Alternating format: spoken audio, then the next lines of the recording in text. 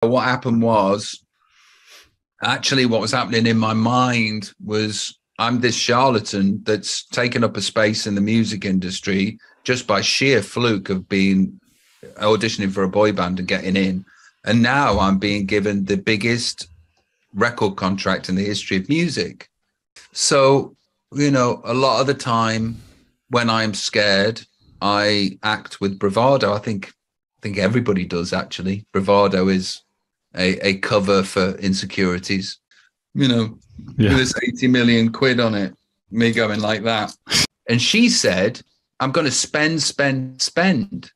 I thought she said, I'm rich beyond my wildest dream, which is what came out of my mouth, thinking that people will understand that I'm aping this lady.